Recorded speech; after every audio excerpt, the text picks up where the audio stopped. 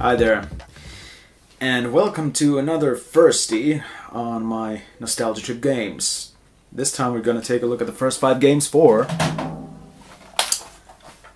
Nintendo 64. I don't know if you can see the logo there, but there it is. This massive beast of a console was never really that big a part of my youth, because it came in such a late time in my childhood. Well, I must have been 18 by the time it got... No, I was 17 I think when the N64 was introduced.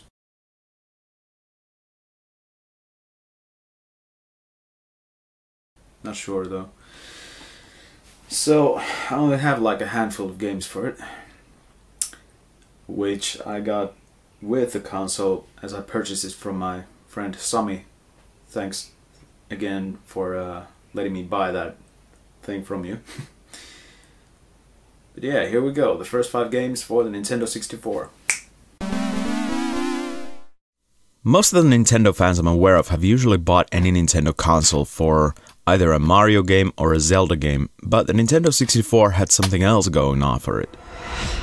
Everyone I knew who had a Nintendo 64 were hyping on more about one particular game over anything Mario related, and that was GoldenEye.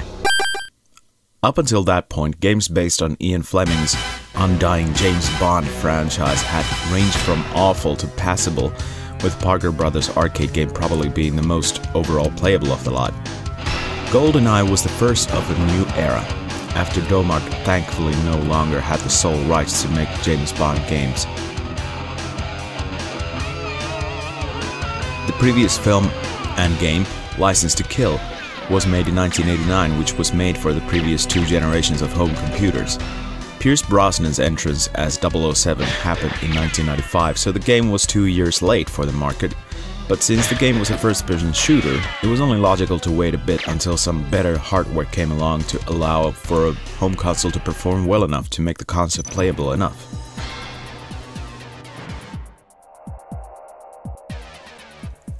GoldenEye on the Nintendo 64 follows the movie rather well and brought some new highly sought-after life into Bond games, which in turn made the console itself more attractive for more serious gamers to consider buying.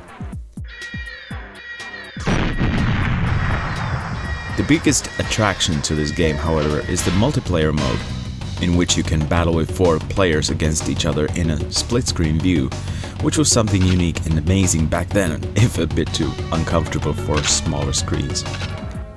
Personally, I never was a fan of playing first-person shooters on a pad, having gotten used to a keyboard and mouse combination after Quake on the PC, so the controls can't help but feel awkward to me. But still, I think the game is well designed, particularly considering the console. However, the original hasn't aged too well, so the official Wii remake from 2010 was very welcome indeed. Mind you, the graphics weren't all that nice to begin with.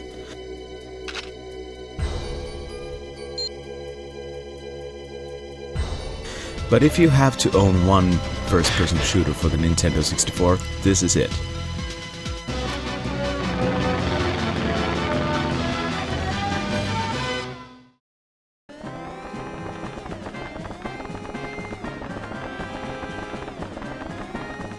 One of the more groundbreaking 3D games on the previous Nintendo was the semi-rail-based space shooter StarFox, or Star Wing as it was called here in Europe, and at the time the first official sequel was to be released no earlier than on the Nintendo 64. Imaginatively titled StarFox 64, which was at least released as Lylat Wars here in Europe, no doubt for German-related purposes, was considered as a reboot of the series, which to Nintendo's mind included the unreleased Star Fox 2, but for us gamers it was more of a remake of the only game we knew of.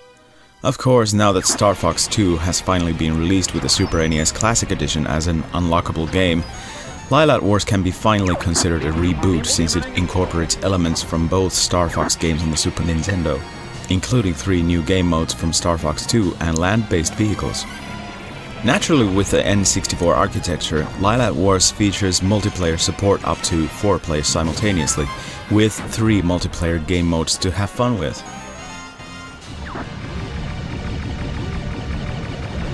For added purchase incentive, this was the first N64 game to support the Rumble Pack, a force feedback add-on device of sorts,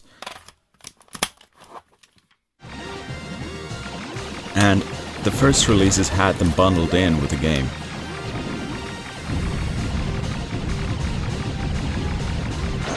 StarFox 64 Lylat Wars is definitely one of the higher points in the Nintendo 64 release catalog, and should be experienced on a real Nintendo 64 as intended.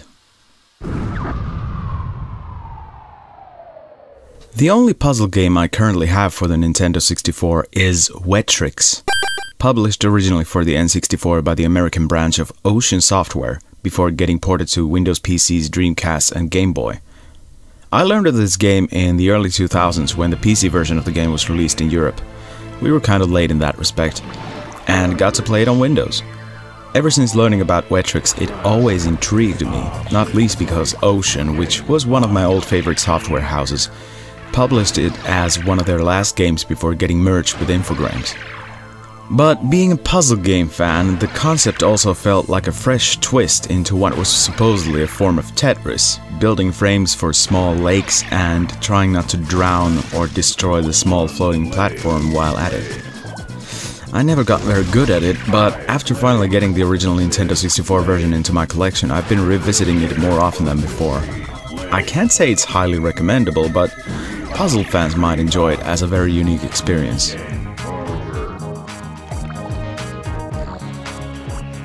Well, of course, we need to have one racing game on the list, so I'll choose the first one that I played on the Nintendo 64, Wave Race. This was the first sequel to water-based racing game that began its life on the Nintendo Game Boy. Water-based racing games have always been an anomaly, although they have existed since the early 80s. Wave Race!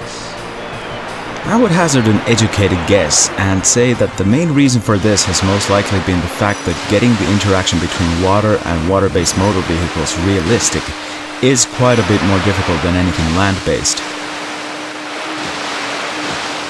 But Wave Race on the Nintendo 64 is, from what I can remember, the first good example of jet ski action in a computer or video game, and still one of the only ones of that particular kind.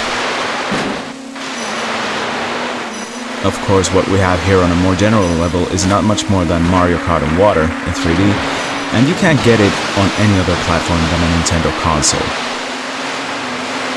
Happily, Wave Race 64 has also been released on more modern Nintendo consoles if you don't have an N64 at hand.